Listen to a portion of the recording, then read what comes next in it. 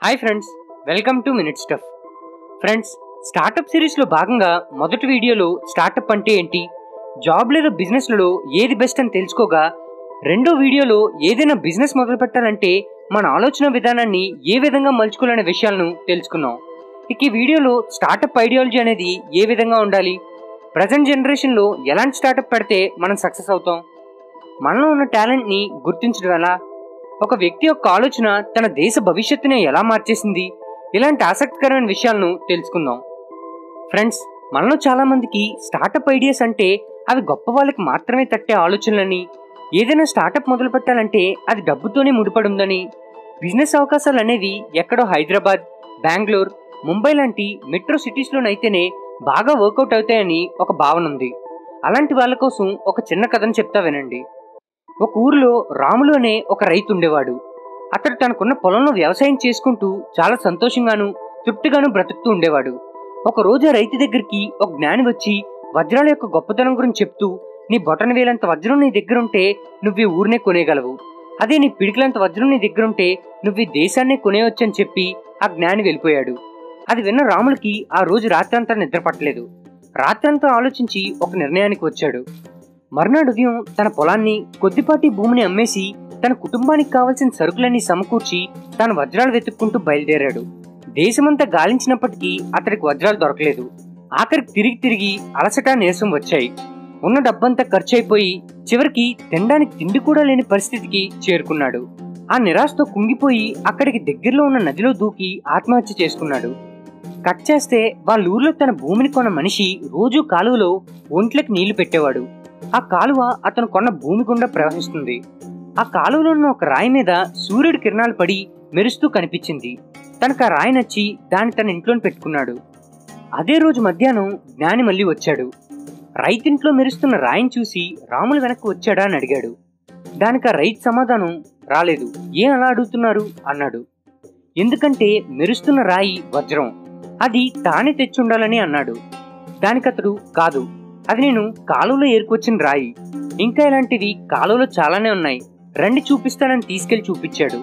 ఆ రాళ్ళని టెస్టింగ్ పంపగా అవి వజ్రాలని, ఆ స్థలంలో ఎకరాల కొద్దీ నేల వజ్రాలతో నిండుందని తెలిసింది.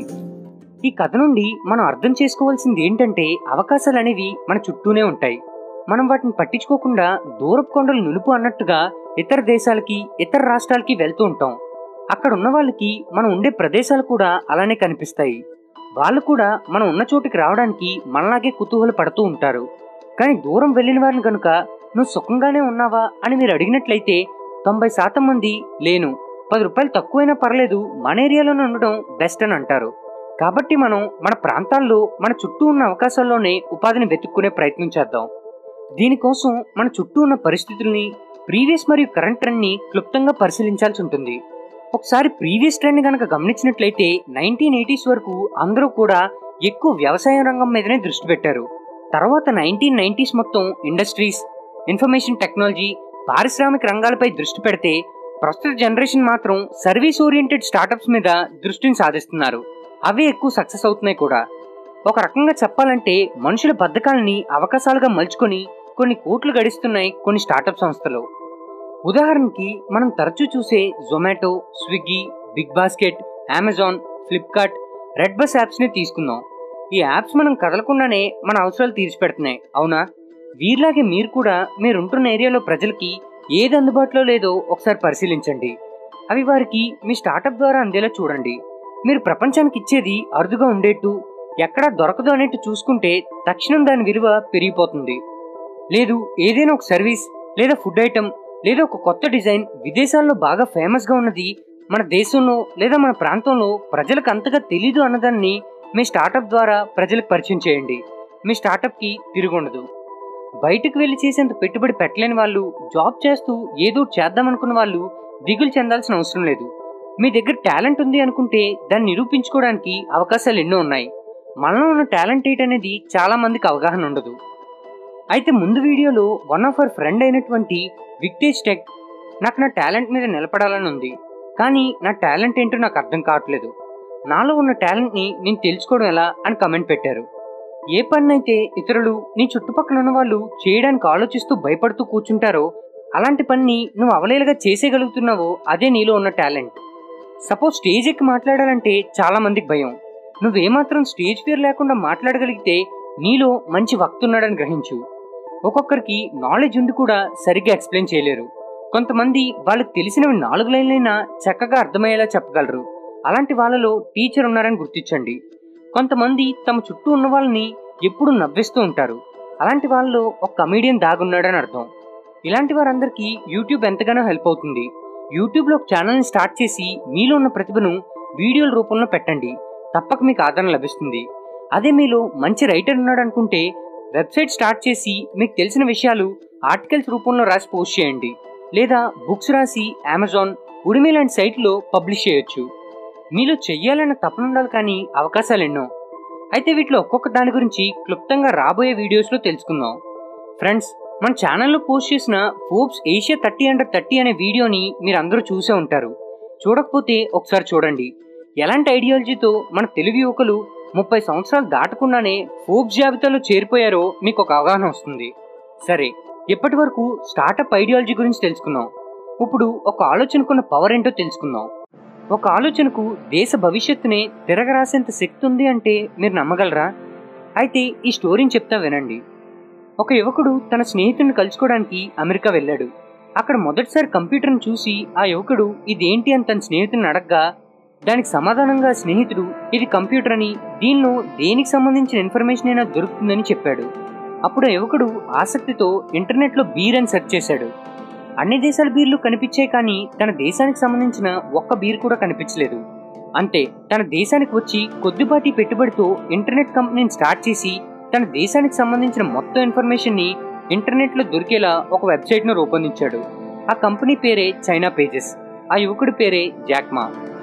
అప్పట్లో ఇంటర్నెట్ యూసేజ్ తక్కువగా ఉన్నందువల్ల అది అంతగా సక్సెస్ని సాధించలేకపోయింది. తర్వాత కొంతకాలం జాక్మా ఉద్యోగం చేస్తున్నప్పటికీ తన ఆలోచనలు మాత్రం ఎప్పుడు బిజినెస్ మీదనే ఉండేవి.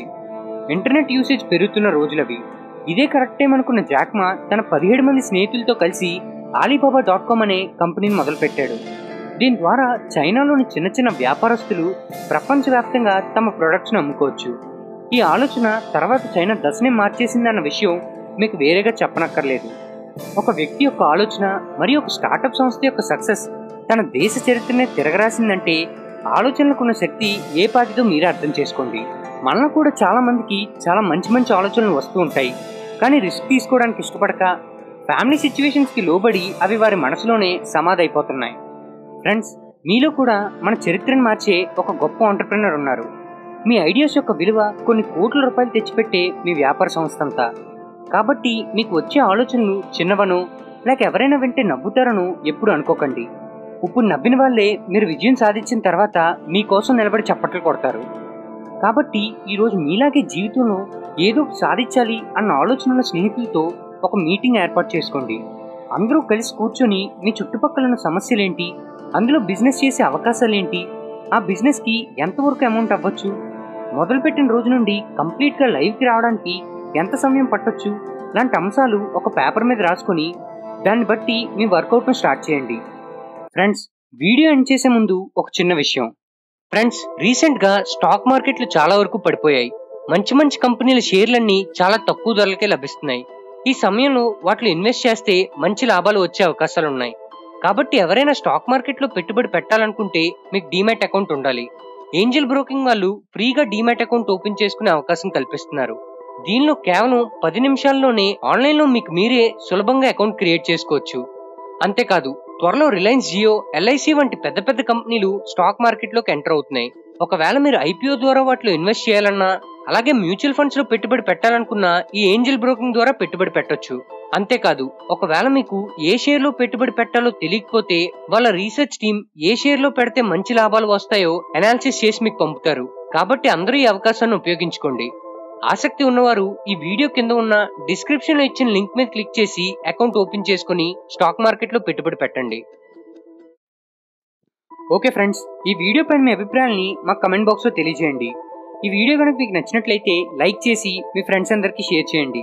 ఇలాంటి మరిన్ని ఇన్ఫర్మేటివ్ మరియు ఆసక్తికరమైన విషయాల కోసం మా మినిట్ స్టఫ్ ఛానల్ని సబ్స్క్రైబ్ చేసుకోండి. మేము వీడియో పెట్టగానే మీకు నోటిఫికేషన్ రావాలనుకుంటే సబ్స్క్రైబ్ పక్కనే ఉన్న బెల్ ఐకాన్ యాక్టివేట్ చేసుకోండి. మా నుంచి మరిన్ని అప్డేట్స్ పొందడం కోసం ఫేస్బుక్, ఇన్స్టాగ్రామ్, ట్విట్టర్ మరియు టెలిగ్రామ్ గ్రూప్స్లో మా మినిట్ స్టఫ్ ఛానల్ని ఫాలో అవ్వండి. వాటి తాలూకు లింక్స్ డిస్క్రిప్షన్లో ఇవ్వడం జరిగింది. Thank you for watching.